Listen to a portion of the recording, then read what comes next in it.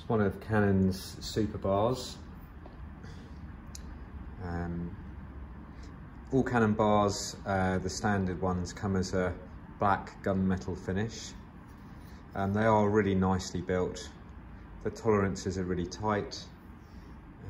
It's a good join on the nose sprocket, and just the feel of them is that they just feel solid and good quality.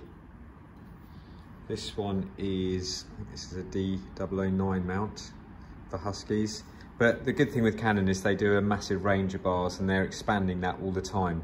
So they're now doing some smaller mount bars, and hopefully we'll be seeing their light tide bars in the early part of 2020.